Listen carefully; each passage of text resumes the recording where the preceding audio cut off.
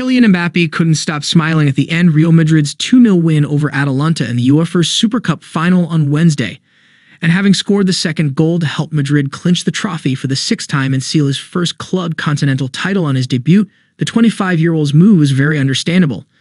From the medal awarding to the pre-trophy lifting and the moment Luka Modric raised the cup, Mbappe, who signed a 5-year deal with the La Liga giants, was elated.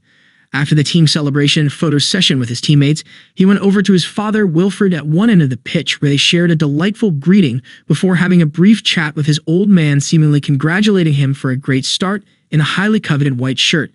Before leaving, the forward took off his match-worn jersey and handed it to his father, who got even happier with the gift that could be worth an arm and a leg in a few years, especially if Kylian goes on to become a Madrid legend, an achievement that would make him unarguably one of the best players in the history of the beautiful sport, considering that he already conquered international football with the Blues.